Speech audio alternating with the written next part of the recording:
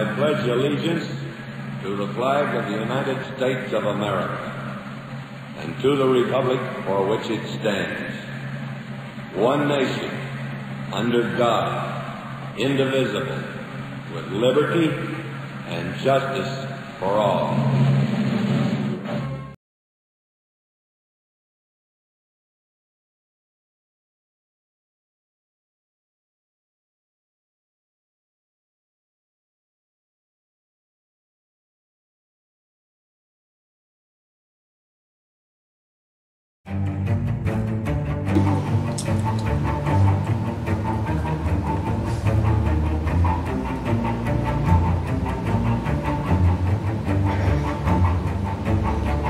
Hello, you're watching HAC News. I'm Riley. And I'm Bryson. And here's what's going on at Hudson Academy.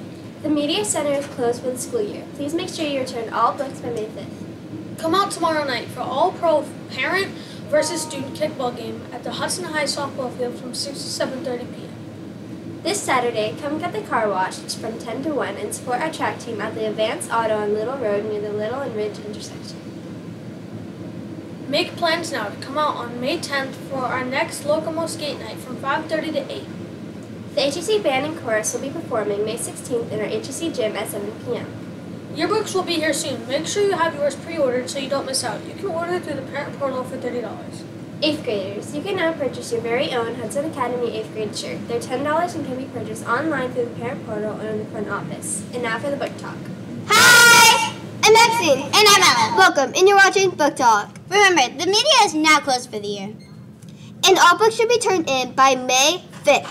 So, if you have any books, please return them so that they're available for checkout next year. This is a slightly short book talk since the library is closed. Remember, you can still go to the public library. We hope you have a good day. Bye!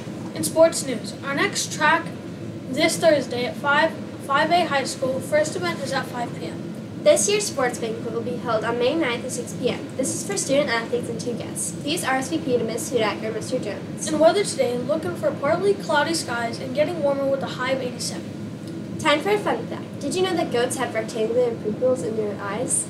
That's it for today's news. Have a great day. Remember, Cobras are engaged, innovative, reflective, responsible, and confident.